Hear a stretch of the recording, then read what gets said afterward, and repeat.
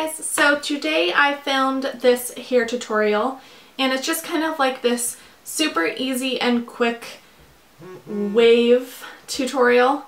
I don't really call it curls because it's not really. I just went for a really beachy kind of wavy tutorial. I love wearing this hairstyle in the summertime especially because it just kind of looks like you went to the beach, or this is like your natural wave in your hair and it doesn't look like you tried or spent a lot of time on it, and it just looks really messy and fun. I showed you guys exactly step by step on how to use it and what products I used, so I hope you guys like this video, and if you want to see how I got this look, then just keep watching. So the first thing you're going to want to do is apply a heat protectant, and the one I have been using recently is the Herbal Essences Heat Protection Spray. It comes in a bottle like this, and I've been liking this one because of how it sprays. Some of them spray out really weird. Like I know the Tresemme one, I believe it is. I feel like when it sprays out, it hits like one area of your hair.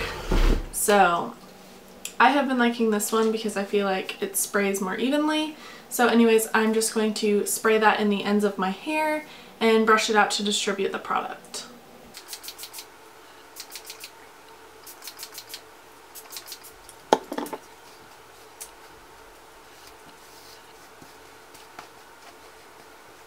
So since we're going for a very volumized look, I'm going to be using two products that are going to help with adding volume. The first one I've already applied, and it is just a dry shampoo. If you guys have been watching my channel, you know that I have been recently loving the Not Your Mother's Clean Freak dry shampoo. This stuff is really, really good, but like I said, I already applied this stuff.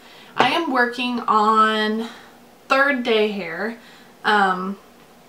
which might be gross to some people, but actually to help grow your hair out, you are supposed to not wash your hair every day. So I am working with dirty hair. And I find that it works better for curling. I just feel like my curl holds better when it's somewhat dirty. It just has a different texture than when I first wash it. And so that's why I apply dry shampoo, and it also creates some volume. And the next thing I'm going to use is a new product, and it is the L'Oreal Boost It High Lift Creation Spray. This is going around YouTube right now. It's very popular. I love it. It adds a ton of volume. Some people like to spray it in and then tease their hair. I personally don't like teasing my hair that much unless I am doing something really special, but if you want to tease your hair for this look, you totally can. I'm going to skip it and just add in this spray because this in itself creates a ton of volume. So you're just going to shake it and spray it under your root, like so.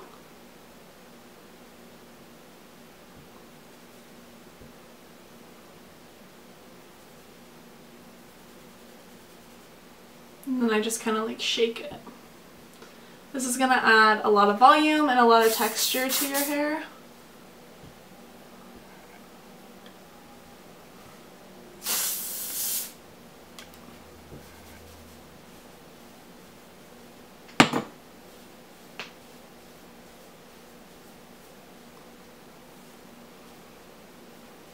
Curling iron I'm going to be using today is the Hot Tools one.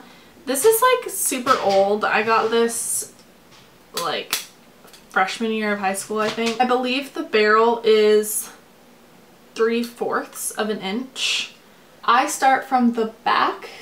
You can do it however you feel most comfortable, and I just grab like an inch, inch and a half of hair. And for this look, you're going to be doing all of your curls away from your face. So I'm just going to grab it and put it behind my head like so, pointing down, and you're just going to start wrapping it around. It doesn't have to be real precise or anything. I'm going to hold it there for about 10 seconds. I do not have my curling iron up all the way. I think a lot of people especially beginners. I used to do the same thing. I think, oh, it can go up to 450 degrees. Let's do that. But you don't need it that high, I promise. It's just really loose, easy curls, and I like it like that so that your hair still looks long and everything, and this is going to create a lot of volume and a lot of texture without looking like you have super curly hair. So then just grab another section.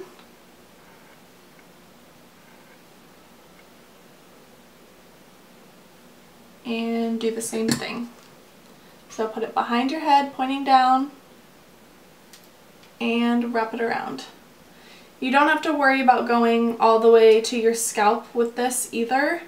You can if you want, but I like keeping it a little bit away so that it just lays really nicely. If you curl your curl to the very, very tip of your scalp, it's just going to be a lot more spirally and a lot curlier, and I like having it lay super flat but still be curly and texturized.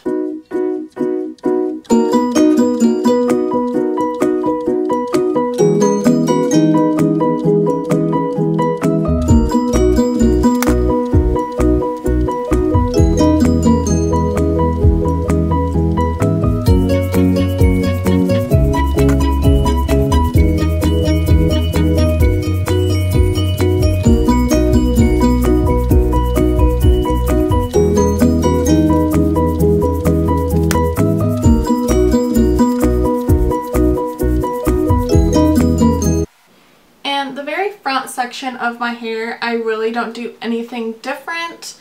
For some hair techniques, the front sections are a little bit different, but you're just going to keep going away from your face just like everything else. So again, you're going to bring it around. If you were curling your hair towards your face, you would put the barrel in front of your hair and wrap this way.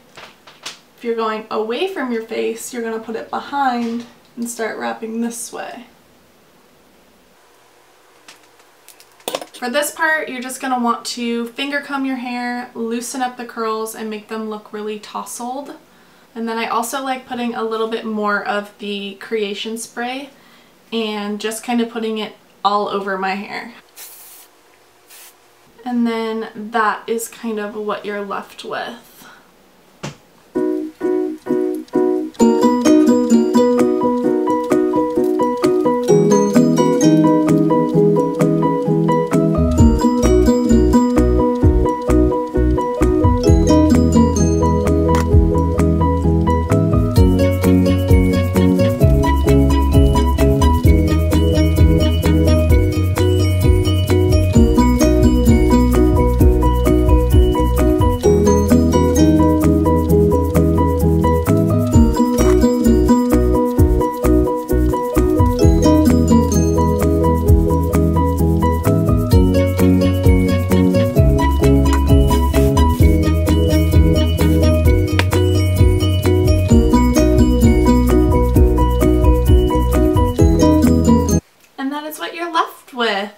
I really like doing this look because it's super easy and quick.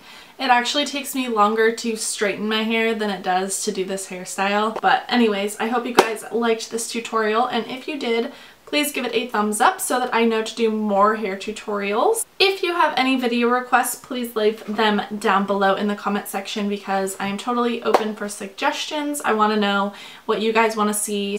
Thank you guys so much for watching, and I'll see you next time. Bye!